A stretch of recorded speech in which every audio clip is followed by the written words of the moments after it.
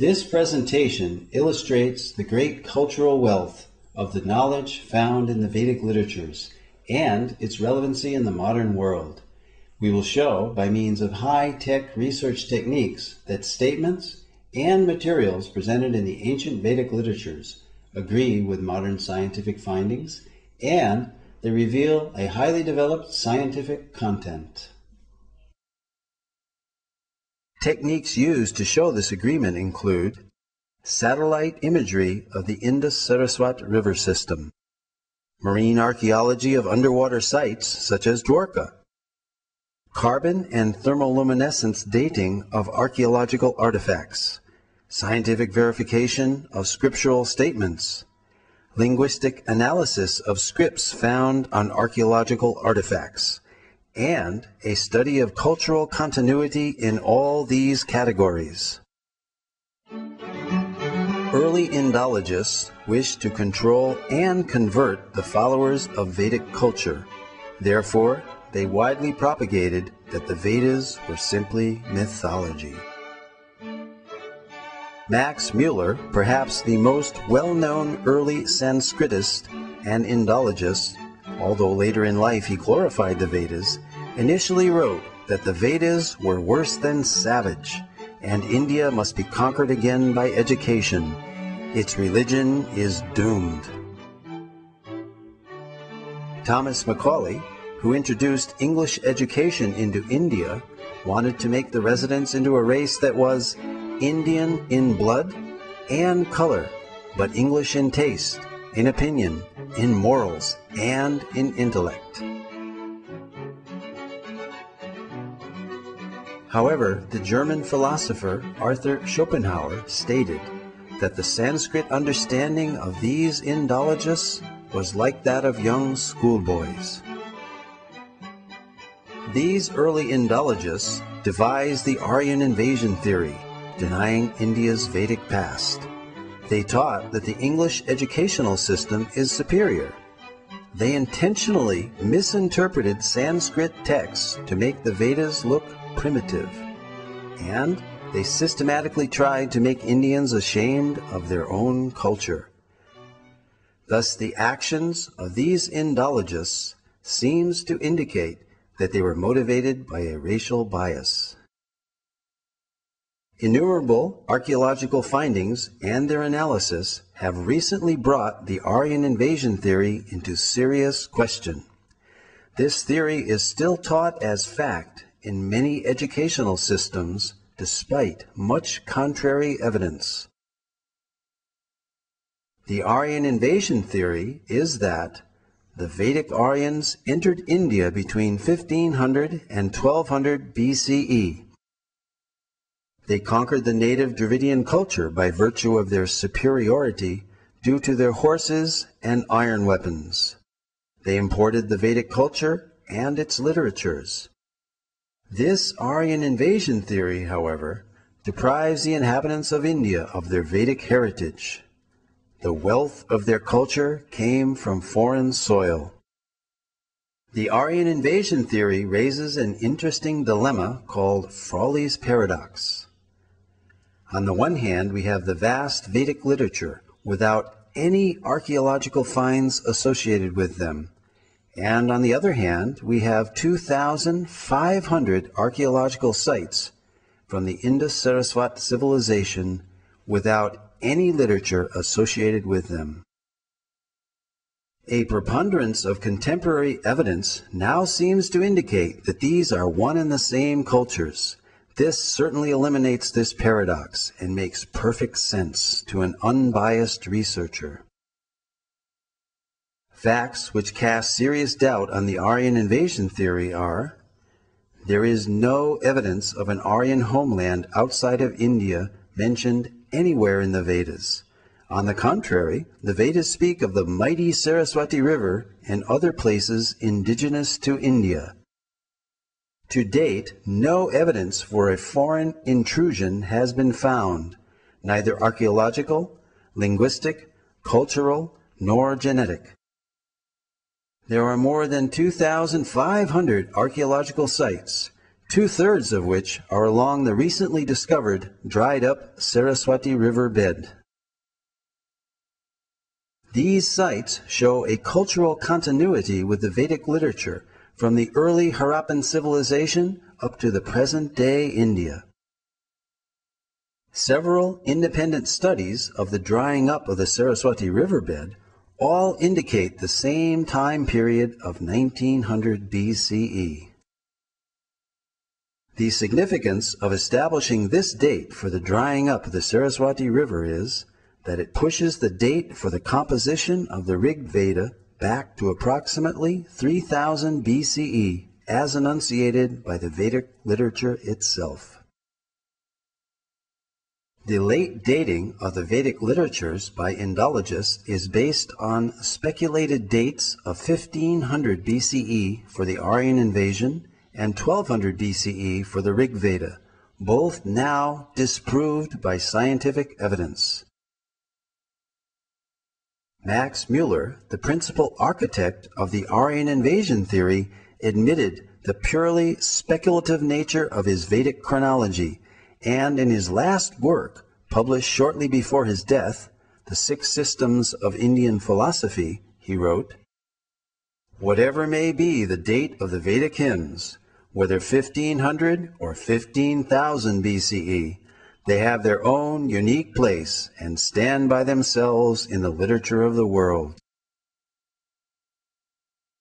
It can be scientifically proven that the Vedic culture is indigenous through archaeology, the study of cultural continuity, by linguistic analysis, and genetic research. For example, the language and symbolism found on the Harappan seals are very Vedic. We find on these seals the Om symbol, the leaf of the Asvattha or holy banyan tree, as well as the swastika or sign of auspiciousness, mentioned throughout the Vedas. Om is mentioned in the Mundaka and Katha Upanishads, as well as the Bhagavad Gita. The holy Ashvattha tree is mentioned in the Aitareya and Sattapatha Brahmanas, as well as the Taittiriya Samhita and Katyayana Smriti. The pictorial script of these Harappan seals has been deciphered as consistently Vedic and termed Proto-Brahmi as a pre-Sanskrit script. This piece of pottery from the lowest level of Harappan excavations with pre-Harappan writing is deciphered as Ila Vartate Vara, referring to the sacred land bounded by the Saraswati River, described in the Rig Veda. Additionally, other archaeological finds are culturally consistent, such as the dancing girl, whose bracelets are similar to those worn by women of northwest India today, and the 3 stone Shiva Lingas found in Harappa by M.S. Vats in 1940. The worship of the Shiva Linga is mentioned in the Mahanarayana Upanishad of the Yajur Veda and is still ardently practiced today. The Vedas were maligned by early Indologists because of their disagreement with their Eurocentric colonialist worldview, a view which produced and depended on the Aryan invasion theory. The fact that the Aryan invasion theory has been seriously challenged recently by scholars and Indologists adds credence to the Vedas as viable, accurate, and indigenous sources of information. Using modern scientific methods such as satellite imagery and dating techniques, it can be shown that the ancient statements of the Vedas are factual, not mythical, as widely propagated. High-resolution satellite images have verified descriptions in the Rig Veda of the descent of the ancient Saraswati River from its source in the Himalayas to the Arabian Sea. Pure in her course from the mountains to the ocean, alone of streams, Saraswati hath listened. The mighty Saraswati River and its civilization are referred to in the Rig Veda more than 50 times, proving that the drying up of the Saraswati River was subsequent to the origin of the Rig Veda, pushing this date of origin further back into antiquity, casting further doubt on the imaginary date for the so-called Aryan invasion. This satellite image clearly shows the Indus-Saraswati River system extending from the Himalayas to the Arabian Sea. Here, the Indus River is on the left, outlined in blue, while the Saraswati River basin is outlined in green. The black dots are the many archaeological sites or previous settlements along the banks of the now dry Saraswati River. The drying up of the Saraswati River around 1900 BCE is confirmed archaeologically. Following major tectonic movements or plate shifts in the Earth's crust, the primary cause of this drying up was due to the capture of the Saraswati River's main tributaries, the Sutlej and the Drishtatvati, by other rivers.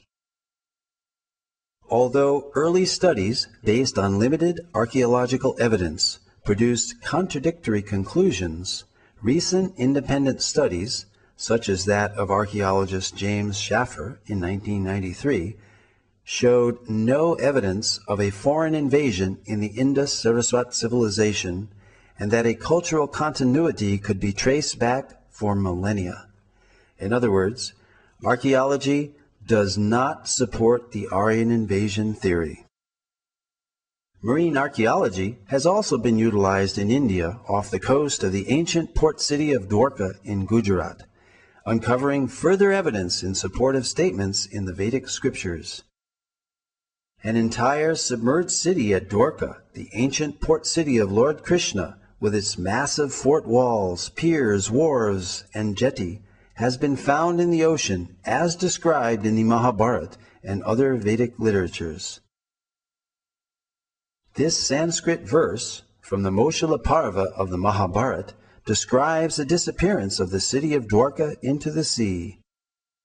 After all the people had set out, the ocean flooded Dwarka, which still teemed with wealth of every kind. Whatever portion of land was passed over, the ocean immediately flooded over with its waters. Dr. S.R. Rao, formerly of the Archaeological Survey of India, has pioneered marine archaeology in India.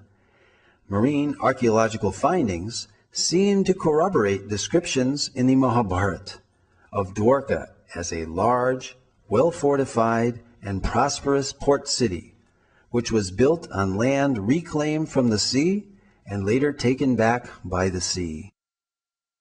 This lowering and raising of the sea level during these same time periods of the 15th and 16th centuries BCE is also documented in historical records of the country of Bahrain.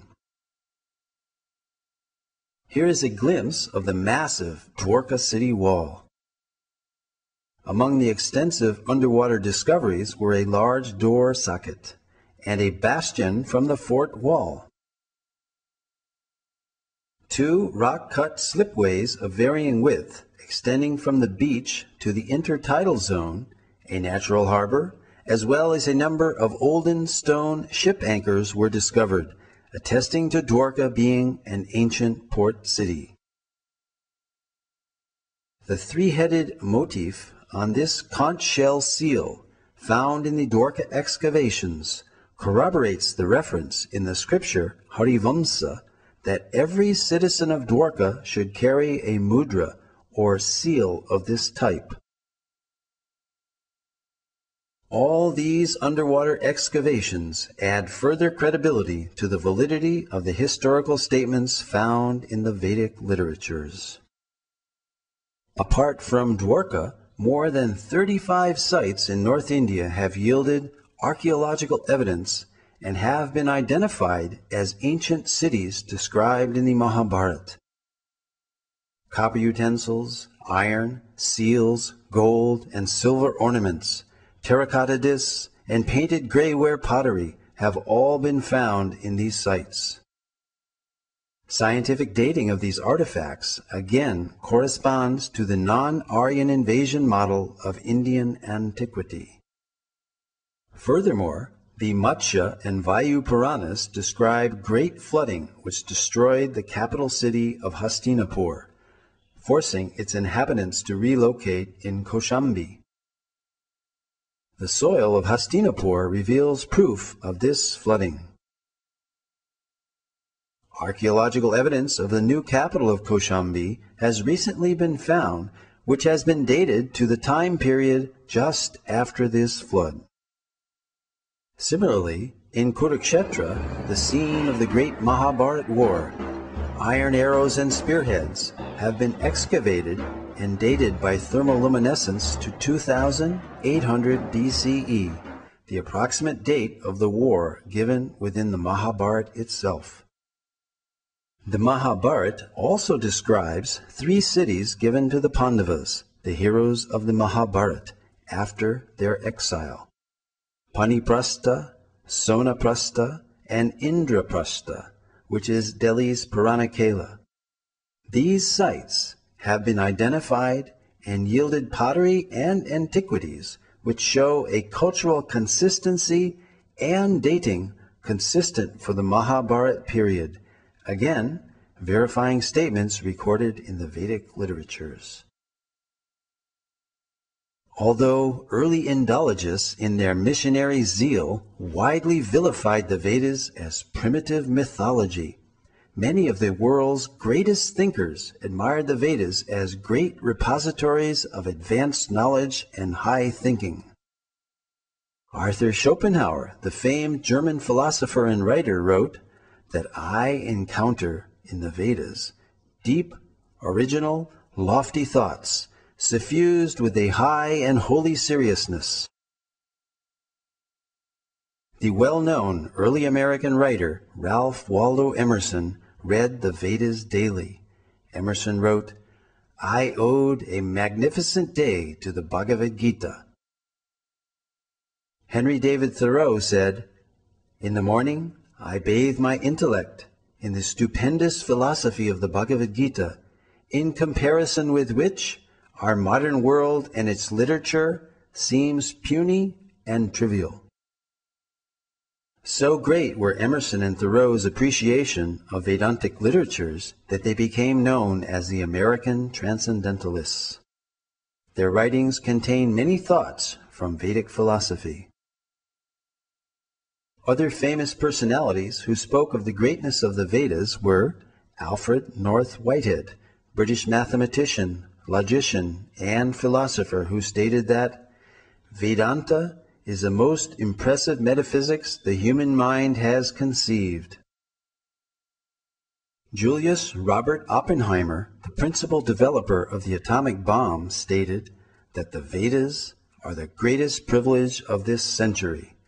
During the explosion of the first atomic bomb, Oppenheimer quoted several Bhagavad Gita verses from the 11th chapter, such as, Death I am, cause of destruction of the worlds.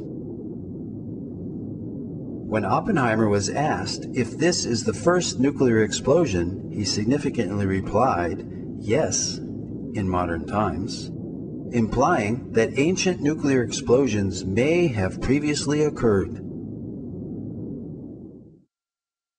Lin Yutang, Chinese scholar and author, wrote, India was China's teacher in trigonometry, quadratic equations, grammar, phonetics, and so forth. Francis Voltaire stated, everything has come down to us from the banks of the Ganges. From these statements we see that many renowned intellectuals believed that the origin of scientific thought was the Vedas. The Vedic literatures contain descriptions of advanced scientific techniques, sometimes even more sophisticated than those used in our modern technological world. Modern metallurgists have not been able to produce iron of comparable quality to the 22-foot-high iron pillar of Delhi, which is the largest hand-forged block of iron from antiquity. This pillar stands as mute testimony to the highly advanced scientific knowledge of metallurgy that was known in ancient India. Cast in approximately the 3rd century BCE, the 6.5-ton pillar over 2 millennia has resisted all rust and even a direct hit by the artillery of the invading army of Nadir Shah during his sacking of Delhi in 1737. Vedic cosmology is yet another ancient Vedic science which can be confirmed by modern scientific findings, and this is acknowledged by well-known scientists and authors such as Carl Sagan and Count Maurice Maeterlinck, who recognized that the cosmology of the Vedas closely parallels modern scientific findings. Carl Sagan stated, "Vedic cosmology is the only one in which the time scales correspond to those of modern scientific cosmology." Nobel laureate Count Maurice Maeterlinck wrote of a cosmogony which no European conception has ever surpassed. French astronomer Jean-Claude Bailly corroborated the antiquity and accuracy of the Vedic astronomical measurements as more ancient than those of the Greeks or Egyptians, and that the movements of the stars calculated 4,500 years ago does not differ by a minute from the tables of today. The 90-foot-tall astronomical instrument known as Samrat Yantra, built by the learned king Suwai Jai Singh of Jaipur, measures time to within 2 seconds per day. Cosmology and other scientific accomplishments of ancient India spread to other countries along with mercantile and cultural exchanges. There are almost 100 references in the Rig Veda alone to the ocean and maritime activity.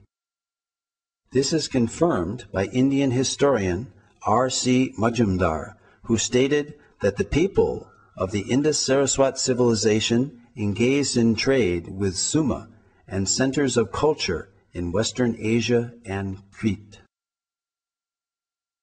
An example of these exchanges is found in the inscriptions on the Heliodorus column, erected in 113 BCE by Heliodorus, a Greek ambassador to India and convert to Vaishnavism, as well as the 2nd century BCE coins of Agastocles, showing images of Krishna and Balaram.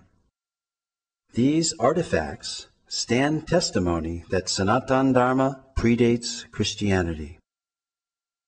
This also confirms the link between India and other ancient civilizations such as Greece, and shows that there was a continuous exchange of culture, philosophy, and scientific knowledge between India and other countries. Indeed, the Greeks learned many wonderful things from India. Voltaire, the famous French writer and philosopher, stated, "Pythagoras went to the Ganges to learn geometry." Abraham Seidenberg, author of the authoritative History of Mathematics, credits the Sulba Sutras as inspiring all mathematics of the ancient world, from Babylonia to Egypt to Greece. As Voltaire and Seidenberg have stated, many highly significant mathematical concepts have come from the Vedic culture, such as the theorem bearing the name of the Greek mathematician Pythagoras is found in the Shatapatha Brahmana, as well as the Sulba Sutra, the Indian mathematical treatise written centuries before Pythagoras was born. The decimal system, based on powers of 10, where the remainder is carried over to the next column, first mentioned in the Taittiriya Samhita of the Black Yajurveda. The introduction of 0 as both a numerical value and a place marker. The concept of infinity. The binary number system, essential for computers, was used in Vedic verse meters. A hashing technique similar to that used by modern search algorithms such as Google's, was used in South Indian musicology.